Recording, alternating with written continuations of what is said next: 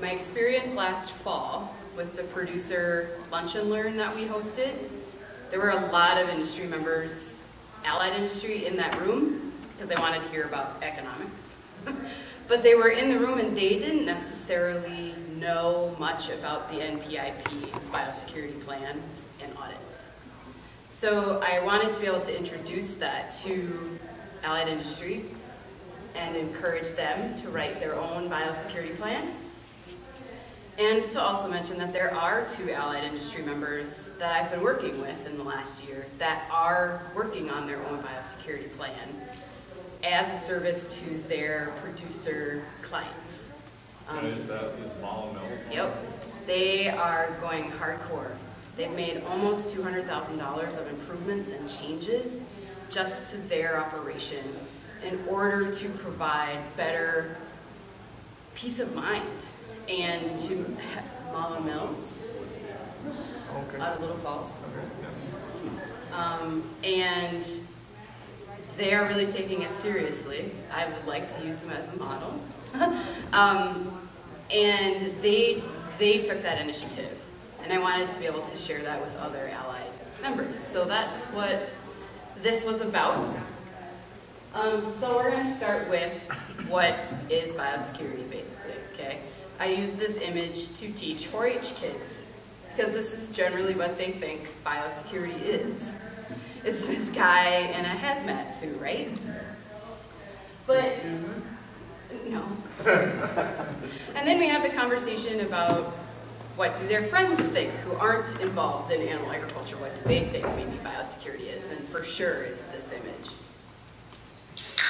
So basically, okay.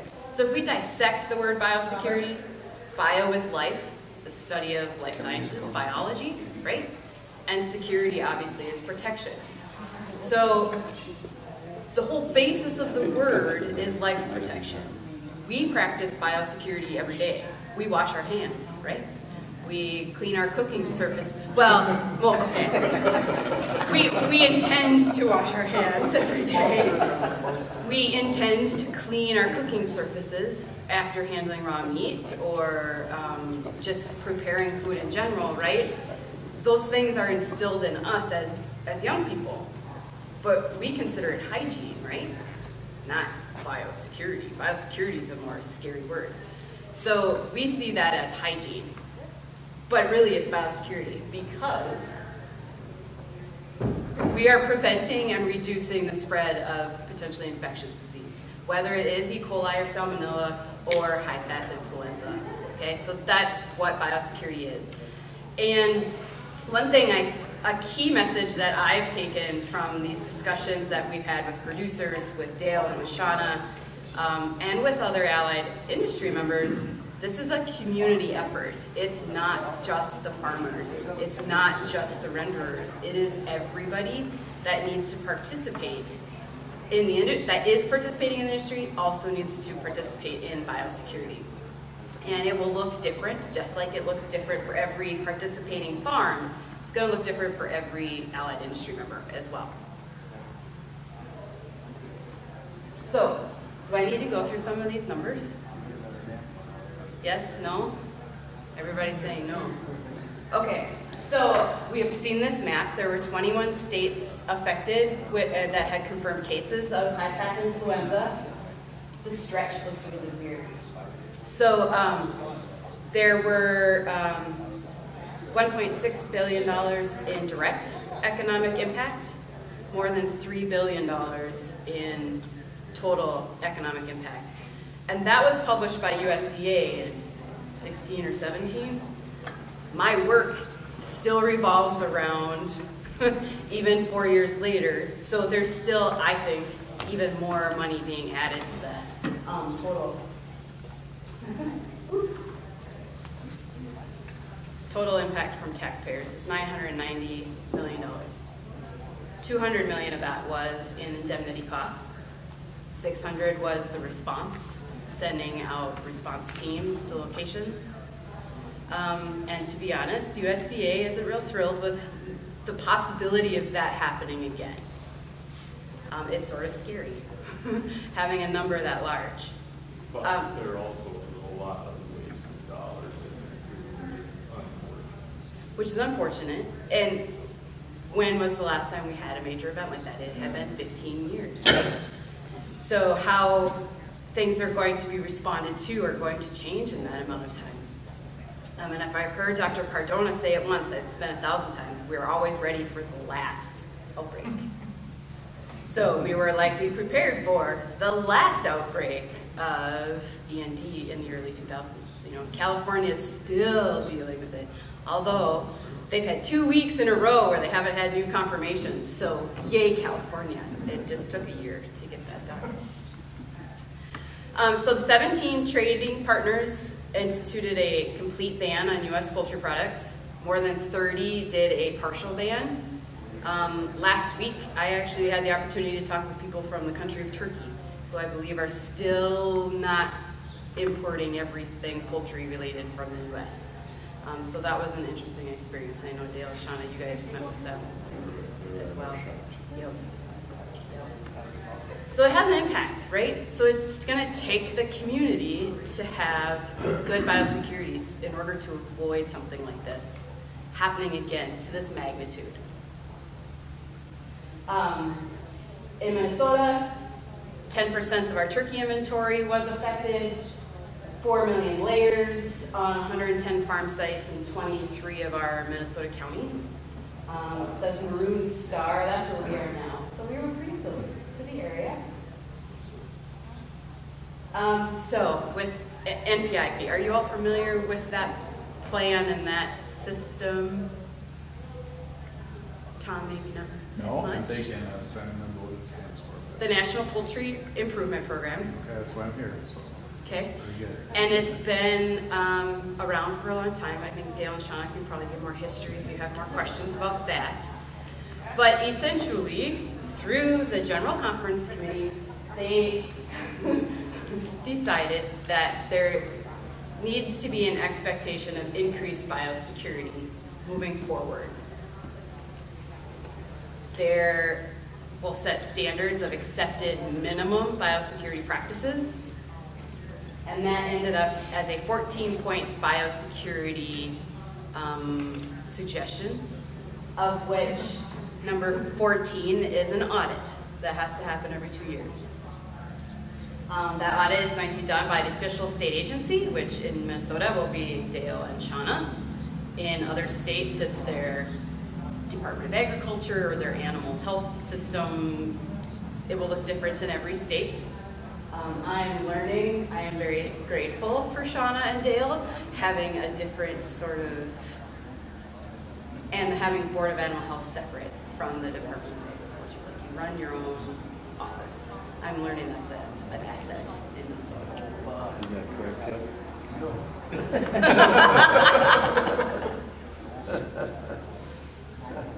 So these 14 principles are what the producers of a certain size, I'll get to that, need to write a biosecurity plan about.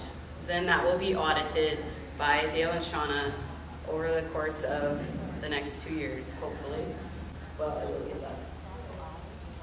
So the intent of these minimum practices are so that we're all on the same page, biosecurity-wise. That doesn't mean that's the minimum you have to do, but that's the minimum we want done and approved by the official state agency. And invite more to happen.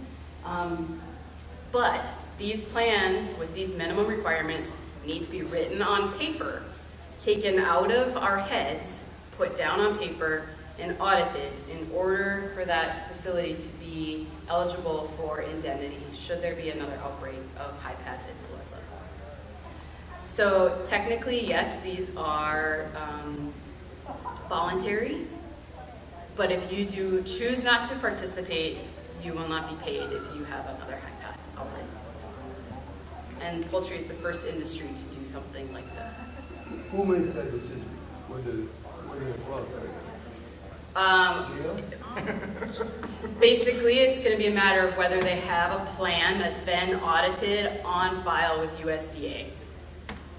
There's been question in the past about what if there's an outbreak today and not everybody in the state has been audited yet? What will happen?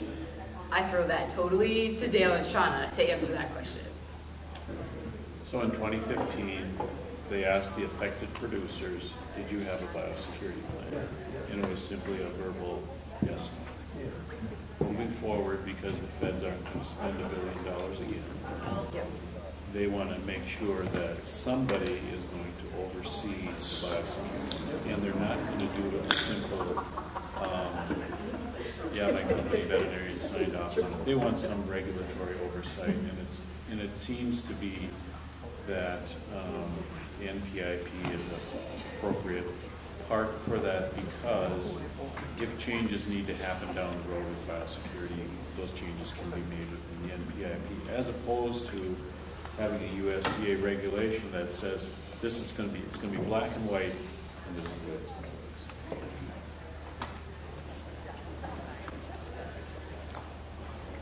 So we're not just trying to prevent high-path influenza with this. Obviously, that's the reason why this whole system was created.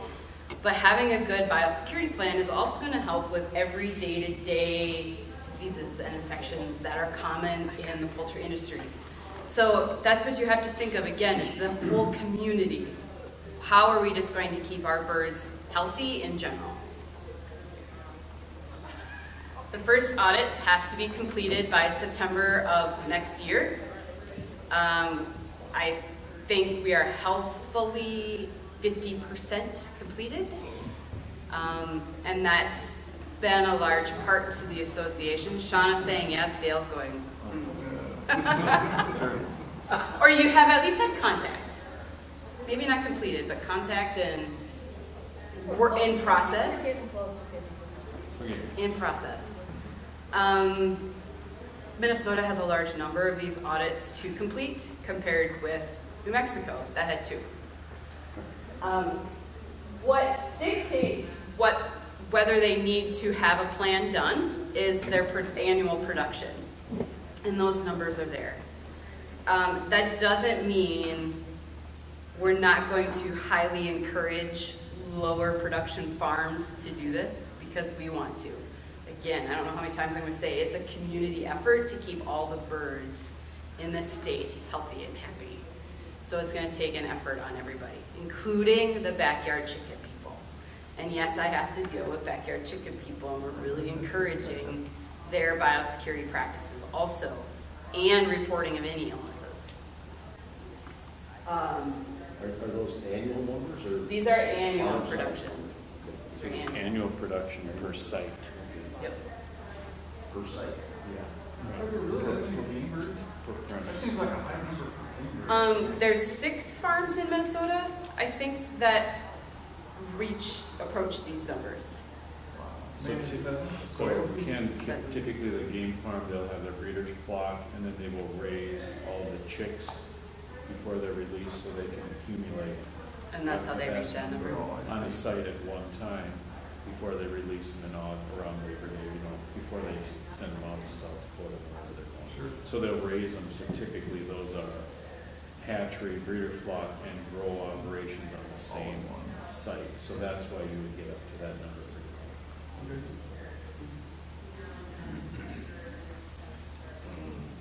Okay. And for like the broilers, typically if they have 50,000 in a flock and they run through a couple of flocks in a year, that's how you get to that 100,000.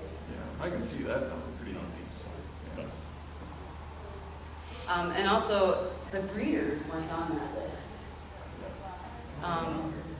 But Dale and Sean are encouraging, if they are supplying breeders to a large operation, specifically in Minnesota because of our large companies and the integration here, those breeders are being asked to audit as well. Well, I thought the breeders were asked to audit, but you don't have a head count threshold. they did not include that when they were putting the rules together. Really?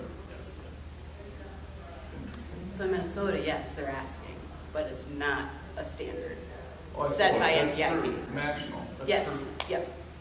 Okay. So, as an allied industry member, how can you start with your own biosecurity plan based on MPIP, the first place I'll send you is poultryimprovement.org. And the same documents that the producers will have access to are there for access for you as well. And that's where you would start. The first is you will look at the MPIP program standards, and then there will actually be the audit guidelines. That's probably optional for you since you're not auditing, but the program standards will be the first place for you to start. So we're going to go through those principles. The first is biosecurity responsibility.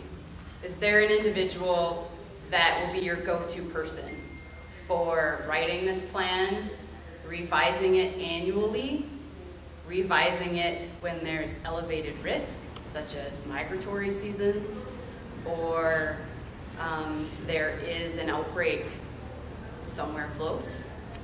Your definition of somewhere close will be different for every industry. Is it in the same county? Are you in a control area? Is it in the same state? Or is it in the same region? But as the biosecurity coordinator for your designated company or farm site, that's your job, is to define that. What do you consider an elevated risk for your company? Anybody have that role already as biosecurity coordinator? Yeah. Principle number 2 is training. This will be the biosecurity coordinator's responsibility to make sure this is actually occurring on an annual basis. I hope, and Dale and Shauna probably hope as well, that this happens more than one time a year. But that's all the requirement says, is that there is training one time a year. There will need to be record of that training to occur. And because I'm a good extension person, I've created a record log template for you to use in order to do that. So I'm making it easy for you, and I will send you those resources, or I'll show you those resources in a little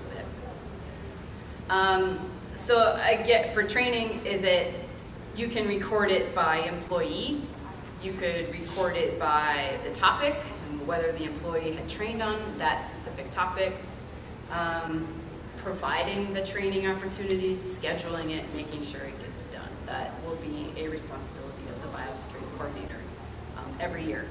Again, hopefully more than once. Certainly. This is serious. So for some of the biosecurity audits that we've already received, some of their training has been from some of the allied industry members. So in other words, they're saying that, you know what, I sat down with Scott Wellner and we talked about biosecurity, and I consider that part of my training for myself and my employees, or any of the other. I mean, that has happened, so we've kind of accepted that because some of you folks have been in the industry a long time too, and you understand biosecurity and what's going on. But we have had some plans that have come through, and that has been their training. So just so you folks know that, so that at least in Minnesota, I don't think a lot of plans, Shauna, but a couple of them that at least I've done have had that. So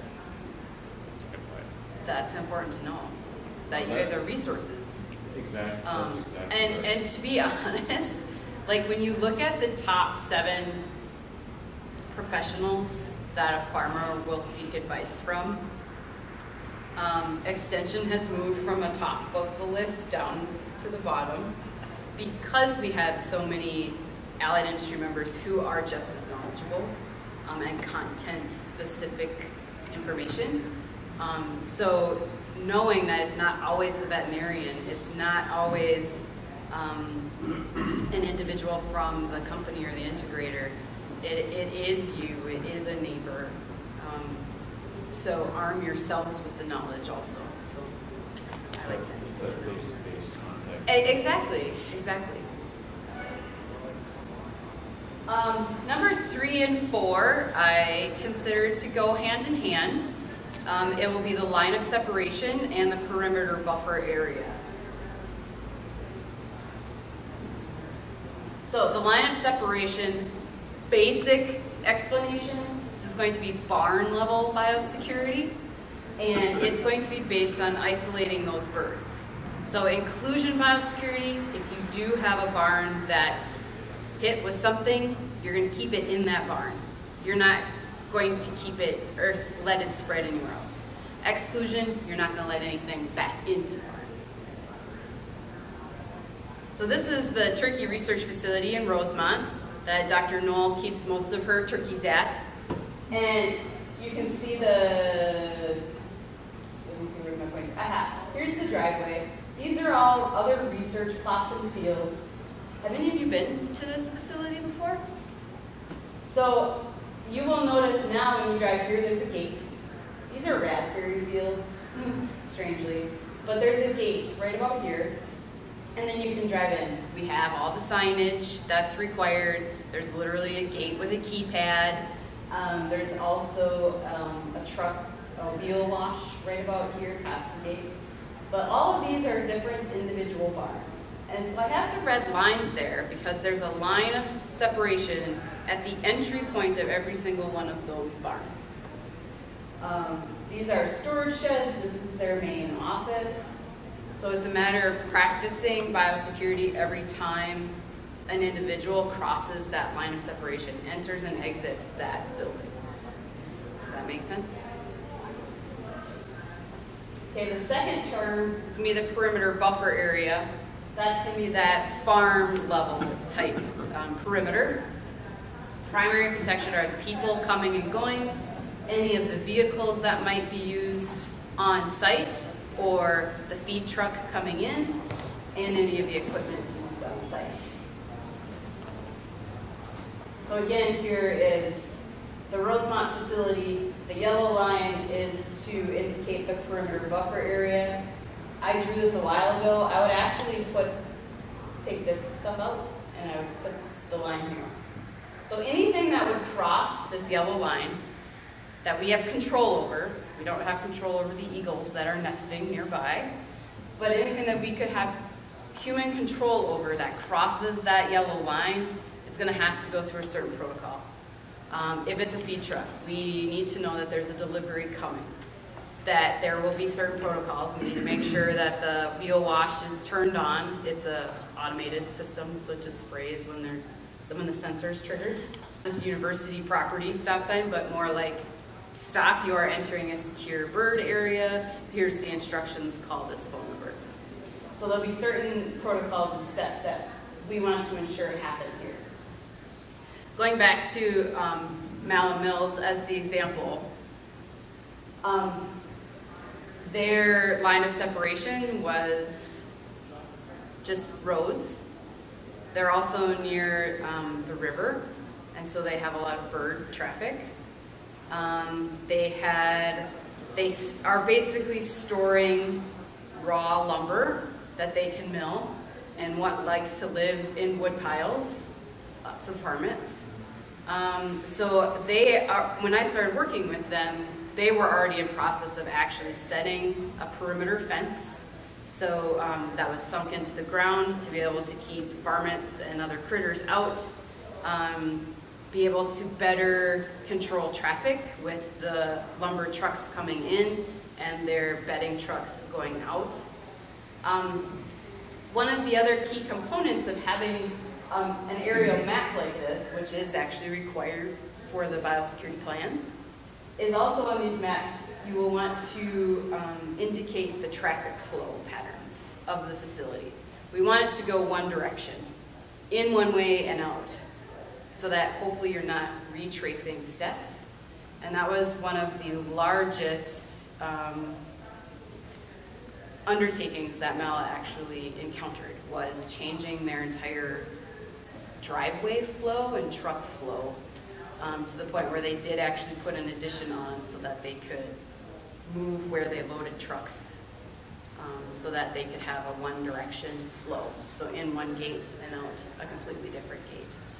And I think of other allied businesses that I've been in, and you think about the farm traffic that may come in and out of a parking lot, and how is that working? So we know if a producer has to go run in and get some supplies, they're driving their farm truck in one driveway and they're probably driving it out the same driveway, right? There's probably ways that we could improve that so it's in one and out another. But it takes effort and it takes money and sometimes getting to the decision maker in order to do something like that. One of the most disgusting examples of shared community, I guess, would be at Casey's gas station in Iowa when there was the PERS PED outbreak that was really rampant. That Casey's was probably one of the most infected locations because who doesn't run into town to go grab a Pepsi on the way to the farm and they're wearing their farm clothes. So it's a community thing. Don't leave the farm, don't leave the place of business or the store wearing dirty boots or potentially contaminated. So be thinking about all those things and having a all in one driveway and all out another driveway can really help create better flow. I'm not sure Casey's gas station is going to have a foot bath at the door, but part of that's education for our producers and our allied members to help encourage and the awareness of that actually happening.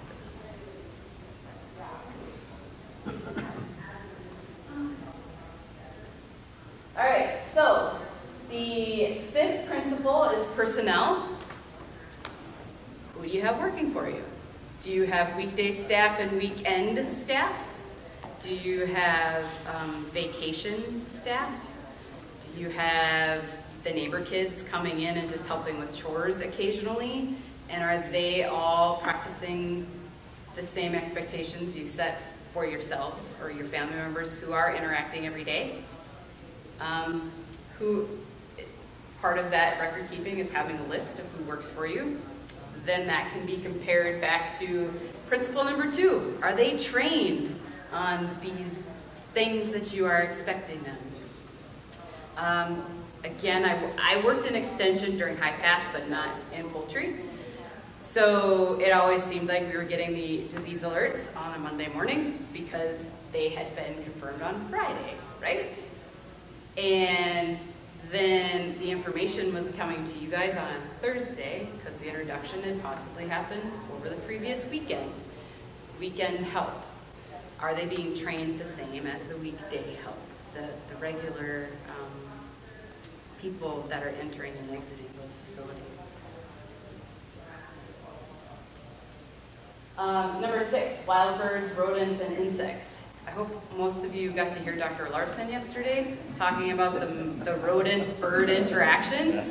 I was like enthralled with that, and I didn't even know that's what he was working on. So I find that really interesting. So pest control is essential to biosecurity. I had no idea. I've been telling 4-H kids to put rat poison in their barns all summer, and now I'm realizing that that doesn't actually work because the rats are too smart. Who knew? But bird control. I think Shauna shared once with me that one of the plans said they use high velocity lead as part of their pest control, meaning they're shooting the pests. So if that's the plan, that's the plan. Have you ever used a product called Avitrol? I don't personally need to use those things because I'm not allowed to have poultry because of my job, Yeah. but I don't know. We used it years ago on our farm. Yeah, as long as you have a restricted use license, Yeah. applicant license, I sell a lot of it in the Midwest for control of pigeons, Okay. mainly, especially in manure, bunks or whatever. But it was off the market for a while, wasn't it? It's available. But yeah, we can get it again now, and because I saved back a supply years ago, but it still works. But Oh, it works great. It comes in a 5-pound container, but you just sprinkle some over some corn. You put it high so only pigeons or nuisance birds can get it. They'll eat it, they'll fly away and die. So it's a restricted use product. I have Iowa DNR on it right now. Okay. So yeah, it's completely legal. And it's a good option, especially when you're worried about stuff in the fall and the spring. Yeah. People use it then. Writing that down in your plan, that's part of your control plan, and that's how you're using it. And it's a lot of record keeping. And what we've encountered with the actual producers is they're doing these things. They just never actually thought about having to write it down. They know it's time to check the bait boxes and check for nests that might be happening. They know all that, but it's just a matter of just writing it down. But as far as allied members, specifically stores or any of your offices, again, referring back to Dr. Larson yesterday, the salmonella count from one mouse turd blew my mind. One mouse pellet, not a turd. Yes, we have to use the scientific term, right? Yes. So, I mean, even if you have mice in your office or in your barn shop, you know, one little pellet on the bottom of your shoe, what that could potentially spread. So having that type of pest and insect and bird control is important for us personally, as well as through our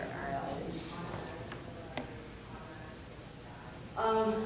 The seventh, which is going to be in bold, is equipment and vehicles. Specifically, if you are making farm calls, if you're traveling the country, you're going through lots of areas that are poultry dense, what are you doing to clean and disinfect your vehicles? We don't necessarily have great quantifiable numbers about how effective are the car washes at disinfecting our vehicles, but at least you can remove a fair amount of organic material that might be on your vehicle. It's better than nothing, exactly.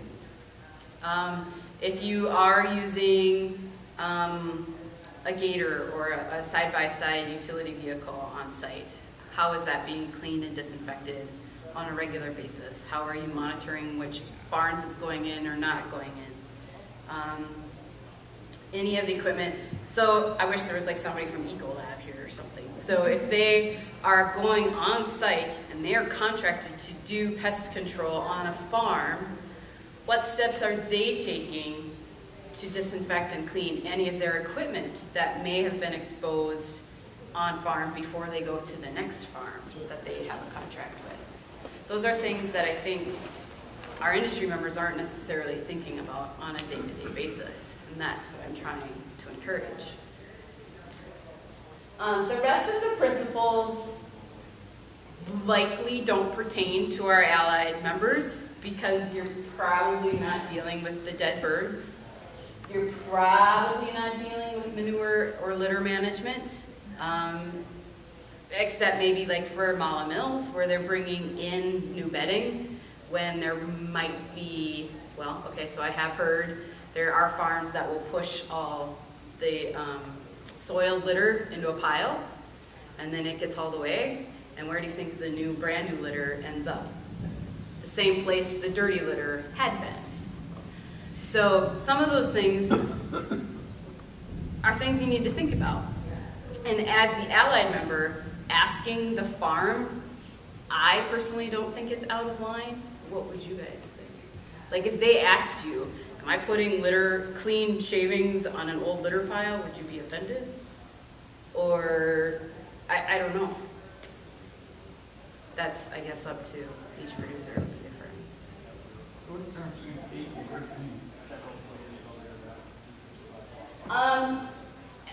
13 didn't all fit on one line, and that's actually reporting elevated mortality and morbidity, which is different than what are you doing with your dead birds. The reporting side versus management of the actual, carcass, Yep. So number 10 is replacement poultry. How are you receiving them? Are they coming at a time where you have older, more mature birds on the same property? How are you managing them? Water supply, are you getting water from a surface source, like a pond? Probably in Minnesota, that's not an issue. I know, you haven't run across it yet.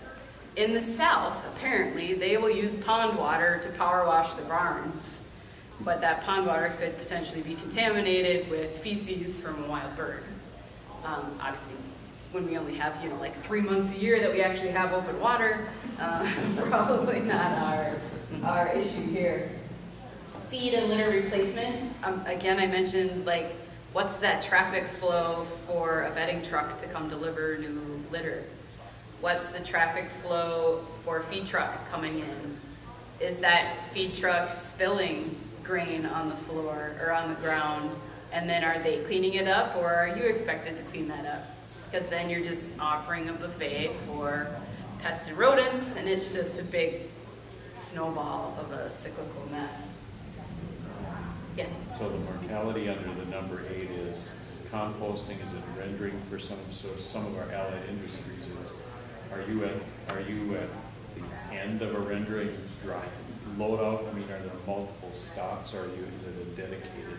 So it's trying to figure out how that's being handled, and if you've got multiple sites, does it go to one location? I mean, so that's kind of your mortality plan. And then number 13 is, are you tracking your mortality, and if you have a spike, what are you doing? Are you sending samples into a lab? Who's your referring veterinarian? Do you have a testing agent who could collect samples on site? Just, so there are those are really two completely different type things, so just to kind of clarify that. But that's why I had 8 through 13 not in bold, because I don't know that it necessarily always would pertain. But I do strongly feel that those first 7 could be addressed by every allied member that we do have here. So how you actually start with writing a biosecurity plan, whether it's just for yourself, to say, this is what I'm going to do for my customers, that's better than anything, or better than nothing, I should say. But whether, Scott, I don't know if you're going to be able to get the higher-ups at the checkerboard to write a biosecurity plan, but maybe it's just what you need, your own thing written down that can hold yourself accountable. So how do you actually start? Print off those guidelines. Again, you can find them at poultryimprovement.org. And this is how they look. So this is principle 3, the line of separation. Does the site-specific plan describe or illustrate the boundaries of a line of separation? So using Scott again for an example, if you're going to different facilities, you're not going to set that line of separation. But it's going to be your responsibility to ask that site manager or that site owner, what is their line of separation? What are their expectations of you when entering that property? Same with the perimeter buffer area. Maybe they don't even want you to cross the perimeter buffer area. They'll meet you outside the gate, or they'll meet you off property. So being familiar with some of these things can even help. When I was in sales, if I would have approached my customers like this and asked that question, I think it would have really helped show them that I cared about their operation and about their business, essentially. So having that conversation ahead of time, I think, is actually very important. But being familiar with and knowing even what to ask, I think, is the biggest starting point. So the producers, when they write their plan, they have to be able to answer these questions that are in the red box under the blue text. So that's basically what Dale and Sean are looking for when they're reading a biosecurity plan, is it actually addressing these questions and those comments for each of those bullet points. So if you can say yes to all of those things that I've answered those, you're probably pretty good to go. But it's things to think about and to address.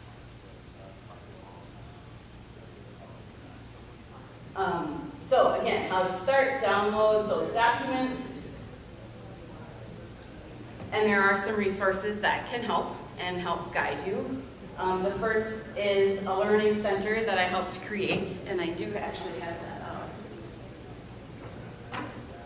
How many of you actually have seen this, possibly? Oh, I don't know, I've used Mac.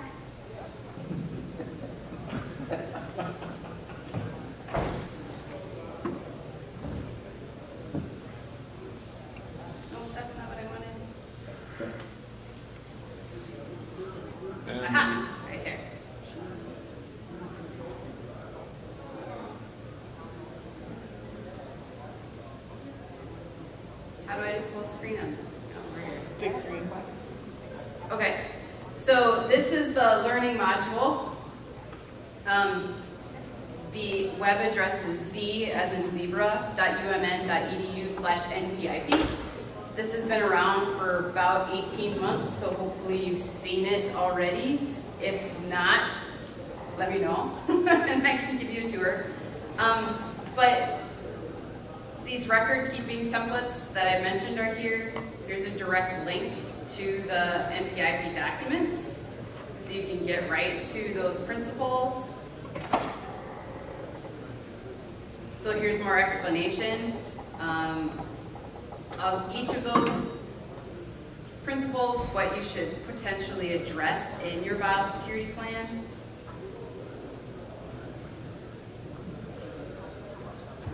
The audit guidelines. Again, this is that document that has the questions in blue.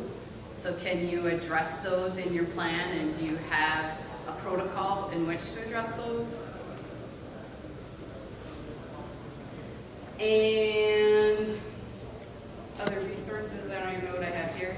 Lots of videos. If you have questions about composting, maybe you're not currently composting mortalities. Again, allied industry, probably not dealing with that. Oh, choosing a disinfectant. This is one of my favorite things that Iowa has done. But it's actually a pretty good, oh, those are really small. How do I change it? It's a good cheat sheet about trying to decide which disinfectant to use, specific to whether you have hard water or soft water, what you're trying to actually eliminate. So this is a good a tool to have.